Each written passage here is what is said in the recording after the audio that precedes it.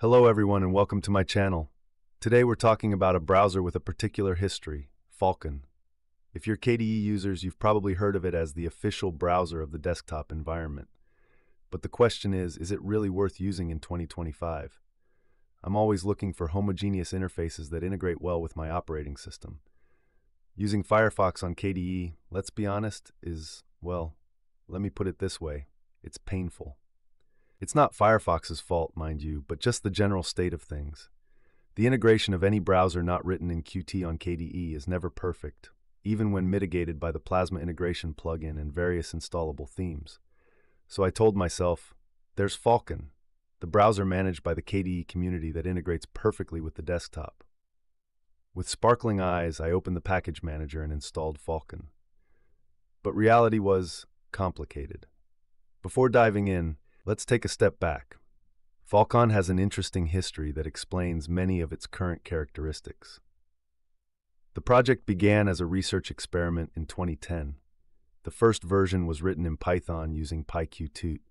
This alone tells you it was born as an educational project rather than a serious alternative to mainstream browsers. In 2011, it was completely rewritten in C++, and this is where the real story begins. At the time, it was called Quapzilla and had an ambitious goal to create a portable browser that would integrate perfectly with different desktop environments. The turning point came in 2016 with version 2.0 when they abandoned Qt WebKit to switch to Qt Web Engine, which is basically a wrapper around Chromium's core. So, ironically, Falkon uses the same rendering technology as Google Chrome, but packaged in Qt. In 2017, the project was officially adopted by KDE and renamed Falkon in 2018. From that moment, it became the reference browser for the KDE ecosystem. I loved Conqueror, sure. Replacing it is quite an arduous task, but I realized that in its technical structure it was now outdated. The concept of browser and file manager together no longer works. Users, and not only them, are looking for something specific. Being a perfect file manager and a good browser might have been possible 15 years ago, but not today. At launch, the first thing that strikes you is that Falkon's interface takes a lot from Firefox. It literally looks like Firefox dressed in Qt. So much so that I was tempted to see if it wasn't actually based on Firefox, but then I did my research and understood that the developers chose a conservative line for the design. In a sense, it's a sensible choice, putting the user at ease by making them find an environment identical to Firefox in many ways, but one that's fast, secure, and above all perfectly integrated into KDE. And here I have to say that the integration really works. Falkon perfectly follows Plasma themes, integrates with system notifications, and has that sense of belonging to the desktop that Firefox will never have on KDE. Theme customization is good, though not excellent. There are several themes available and the possibility to create custom ones, although the process isn't as immediate as on other browsers. One thing I really liked is how the browser's control center is built, called Preferences. Here's an example of how functions, even when there are many, should be presented and what KDE system settings should learn. The menus are logical, linear, well-made. Even having many settings available, they still make them usable. There are clear sections for browsing, theming, privacy and security, extensions. For extensions, well, there are few to tell the truth, but the essential ones are more or less all present. Adblock, password management, some developer tools. Don't expect the ecosystem of Firefox or Chrome, but for basic use it's fine. But now let's move on to the criticisms, and what I think really prevents the spread of this browser. We're moving quickly towards vertical tabs. All browsers are moving in this direction. Edge, Firefox, even niche browsers like Zenbase, everything on vertical tabs and tab groups. Modern and efficient browsers are all moving towards more harmonious, attractive interfaces with modern colorations and rounded edges.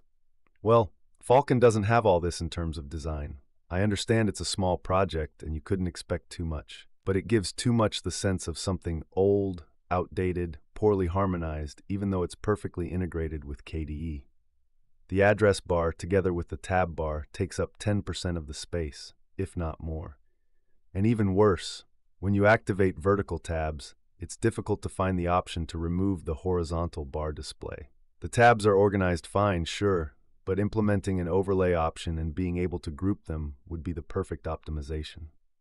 But here's the brutal news. Falkon supports a native and limited extension system, written in C++ Q2. So to modify an extension, I have to recompile it and partially rewrite it, something I absolutely don't want to do. The extension system is limited in customization too.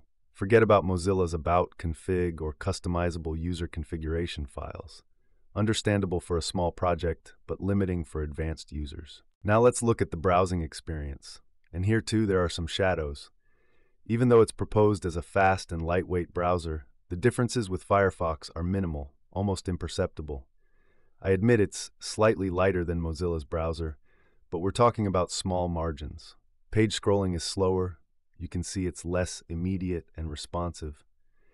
It's not dramatic, but it's noticeable, especially if you come from more optimized browsers. RAM consumption is indeed lower than Firefox, but don't expect miracles. With 10 to 15 tabs open, the difference becomes less significant. So Falkon, but not quite. This is my final verdict. It's a half-successful attempt. They made a cute browser that integrates perfectly into KDE, but it seems to have remained 15 years ago when there was Conqueror.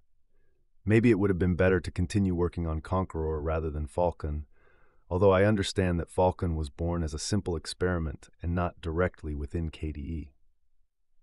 And I perfectly understand that creating a cutting-edge browser requires enormous resources and time that a single developer or small group of developers don't have. So I still give my compliments to the development team because Falkon remains a well-made browser. And if they were to get their hands dirty in a big way by creating a more complete extension suite with all the structural limitations involved and refining the interface, making it even more plasma-centric, well, that would be excellent work. For KDE users looking for perfect integration, alternatives are limited. Qt browser, more modern but minimal Vim-style interface.